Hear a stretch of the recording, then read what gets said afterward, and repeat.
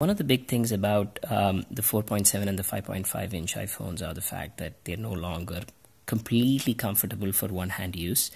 And this has been the case with other phones for a long time, that you get used to using it with sometimes one hand, sometimes two hands.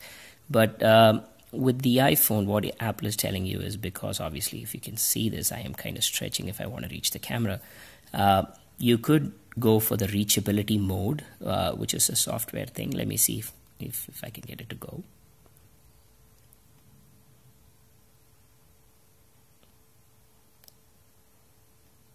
There you go.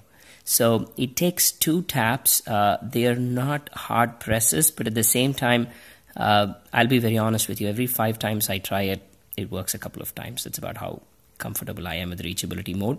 But thankfully, I've been using devices which have screens larger than 4.5 inches for about 3 years now. So I'm very comfortable using a larger screen device. So that should not be a problem for me. But for those who really like and love their smaller displays, this is going to take some use to. If you notice, I mean, every once in a while it works.